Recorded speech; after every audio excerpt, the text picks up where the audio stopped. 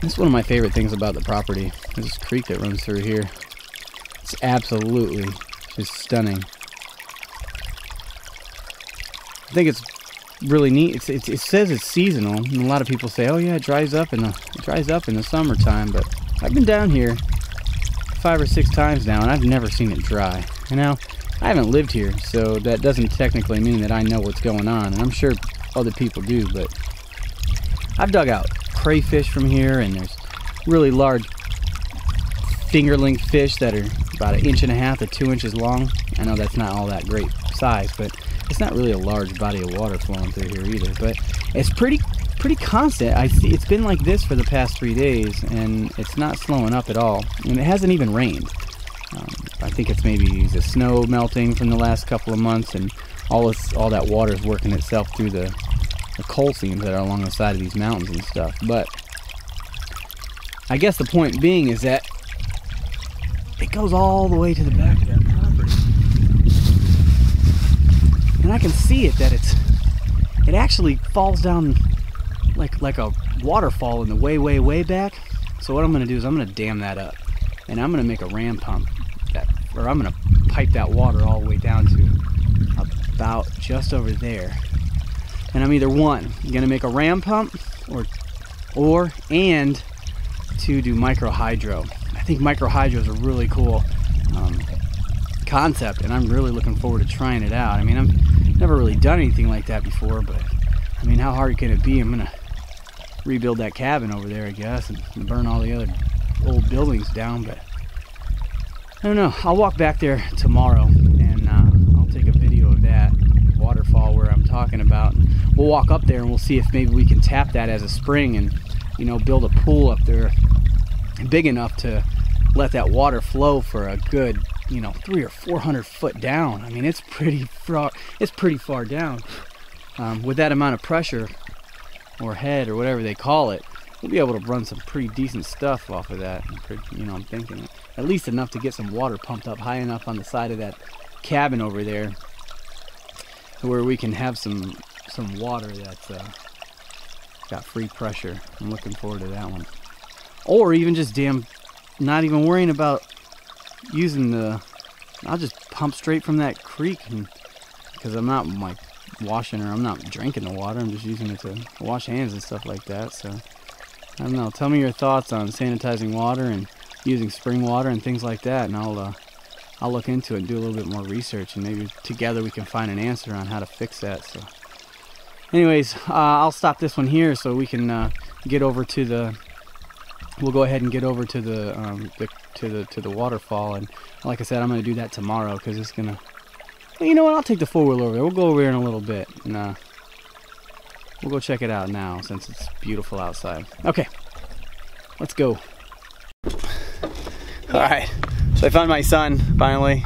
We're going to take a ride out in the back. I'm going to let him hold the camera, and we'll just have you tag along on the 4-wheeler. So here you go.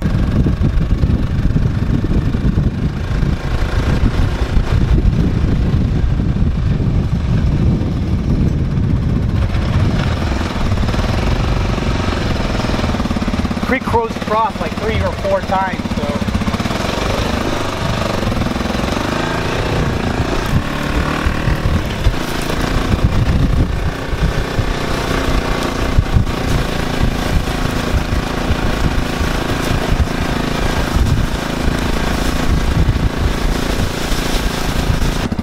Now this is where we need to get off.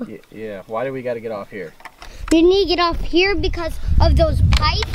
And if we probably try, we will probably sit over and get hurt bad. Yeah, so we want to play it safe and not right there. So we just drove about a ½ mile up the holler here so we can see. But I mean, you see this water still coming, and it's coming fast. This pipe washed out a couple years ago, so it kind of washed our way out. So what we'll do is we'll walk all the way out there. I don't know if we can see up there, but there's water dripping down. It's not much. Yes, it's Let's just walk over there. Woo! That's a lot of work, huh? We'll have to clean this out.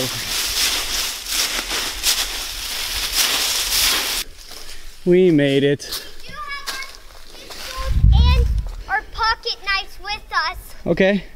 Just in case there comes a snake, a bear, a coyote, or a wolf. Okay. Well, we're prepared, so we're good. Let's roll. There's some water down in there. It's dripping really hard. Will soon. And we're a couple 100 foot up the top of this hill. Maybe 100 feet, maybe something like that. I don't know, but look at that's a pretty steady stream of water. So that's what we got. I wanted to show you because I was talking about it earlier. Be careful. Here, can you stop chomping through the leaves so I can talk for a second? I'll try. All right, let's get in this camera shot here. All right, so we're up on this hill, about 100 foot up or so, and I am going to set up a ram pump from here, hopefully going down. I can dam this up, I think. I can dam this up. We'll build a big concrete reservoir up here. We may even go up to the top. You know, let's travel up there and see what we got. If we don't, we remember what this one looks like. We can do this one here for now.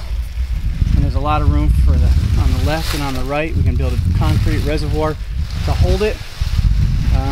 Let's try to get up this hill, Dave.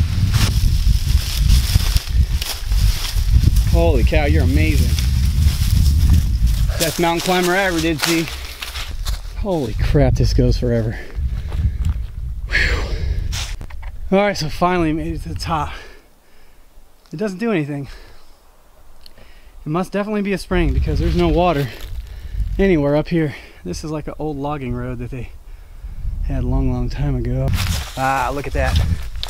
I think maybe here, but I can definitely see water coming out right here. So let's get down here and check it out.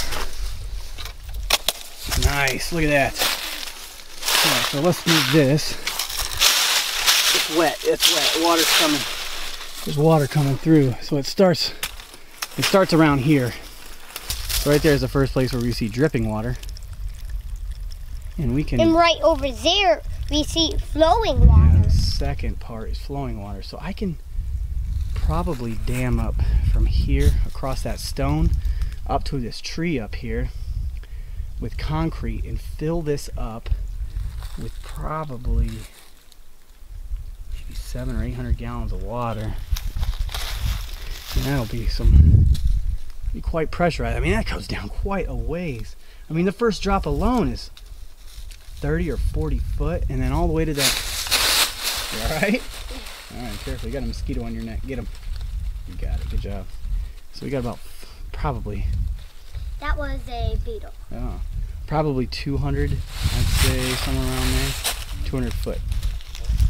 So this will be the first this will be the first spring project. There are, like I said, probably 10 of these all up and down the 10 of them all up and down the darn valley. So we'll check it out. All right, so there it is. Yes.